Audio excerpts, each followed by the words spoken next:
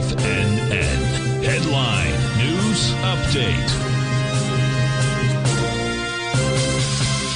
Good morning, folks. Steve Rhodes coming to you live from the shores of a very sunny, warm, pleasant Delray Beach, Florida.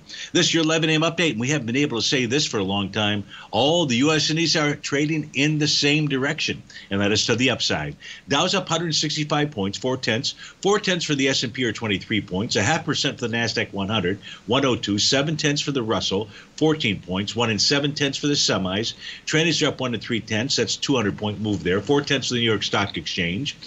Spot volatility still below its 50-day exponential moving average. Looks like things want to continue to move higher, but we'll take a look at where those resistance levels are that we want to watch at day's end. Gold is flat. Silver's up 30 cents. Light sweet crude is off 43 pennies. Natural gas off 4 cents. 30-year Treasury down 24 ticks. Print out at 118.17. Let's try to figure out what all that means by looking at that 9-panel market update chart. We begin with the ES Mini, upper left-hand side. What do we know about it? Well, first, price is testing profile resistance.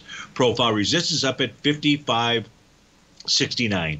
If we get it closed about 55.69 today, we're pretty much in all-out breakout mode. Now, the real level that it needs to close above is going to be this key reversal bar that formed out here on June 20th. So the real high to be watching is 55.8850. If we get it closed above that, we are off to the races to the upside. Otherwise, price right now is consolidating with inside its daily profile, still with the TD9 count top. Now, that pattern will get negated if we see it close above 55.61 at day's end. Spot volatility, as you can see, it's unchanged. But more importantly, it's below its 50-day exponential moving average. That is currently printed at 1320. That provides buyers with the edge. If we take a look at the NQ is back inside its daily profile. It tested the TD9 count breakdown resistance level. That's at 2271.25. The high today, 2273.25. So you're going to want to watch that level. Now, if price can close above that, it still has resistance. It's at the top of the profile. That's at 2371. So you wouldn't get any kind of a breakout move until you were to see price close above that level. Again, 2371. If we take a look at the U.S. dollar index, it's just trading with inside the sell zone of its weekly profile out there. That's between the area of 105.22 and 106.01.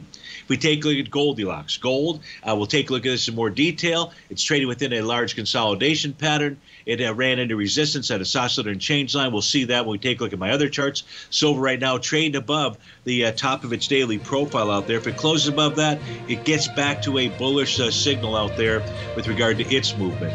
Folks, stay tuned for the Trader's Edge show. But if you have to start your Friday, please have a fabulous one. And thanks much for joining us. And I'll look forward to speaking with you again soon. Take care now.